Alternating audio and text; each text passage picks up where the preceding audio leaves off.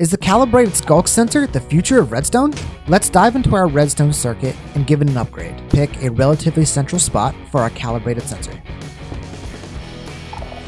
Place a comparator going into the purple. Place a lectern going into the comparator. Grab a book and quill, give it 15 pages, place it on a lectern, and turn to page 3. Just with that simple circuit, it will detect anything that puts out a noise level of 3. This includes a rocket, or even a spyglass. In order to slow it down, I'm going to add a capacitor.